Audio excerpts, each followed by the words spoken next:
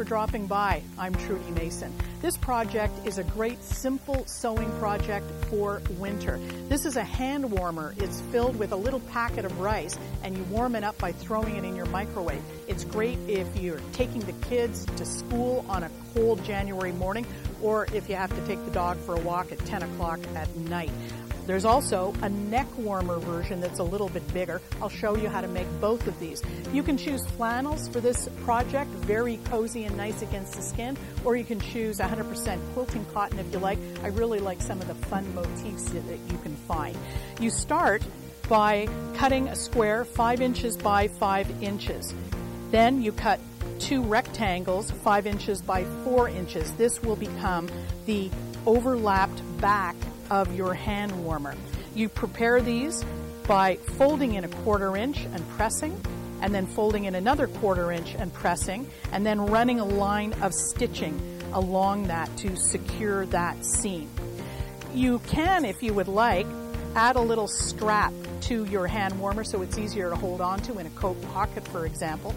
To do this, you can either use a little 5-inch length of elastic, as I've done here, or you can create your own strap from your packet fabric. To do that, you cut a piece of fabric 5 inches by 2.5, and you do a little pressing. Fold the strip in half and press, open that out, and then at each edge, fold in again just to that center line. Press, and then fold close, and you've enclosed those raw edges. Run a line of stitching about a 1/4 inch down this side to secure the fold.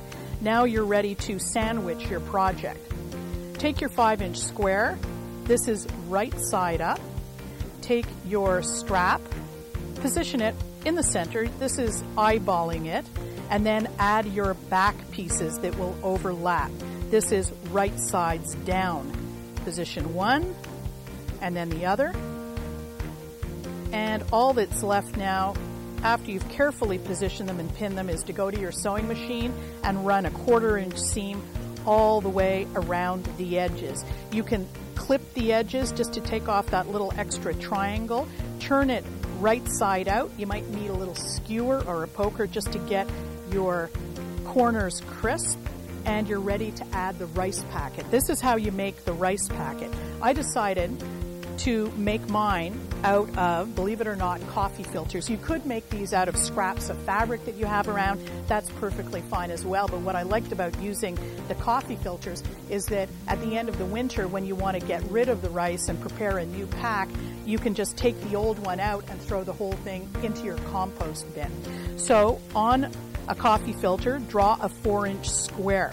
Sandwich that with another coffee filter, go to your sewing machine and sew around 3 sides. This is what it will look like when you've done that, sewing around 3 sides. Then, using a funnel and a spoon, add maybe about a 1/2 cup of rice. You don't really want to overfill these, between a 1/2 cup, maybe up to 2/3 of a cup.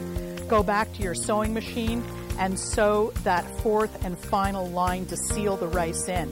Then you just have to use your scissors to cut off the excess paper, and what you are left with is a packet that looks like this, and it's ready to slide right into your hand warmer.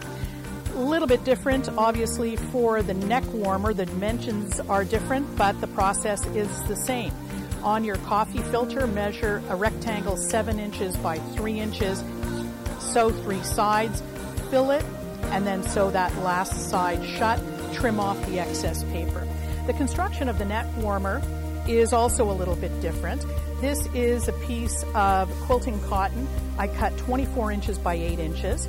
Turn it inside out so that you are sandwiching right sides together. And what you're going to do is run a 1/4 inch seam down one side, down one end, and then down the long side.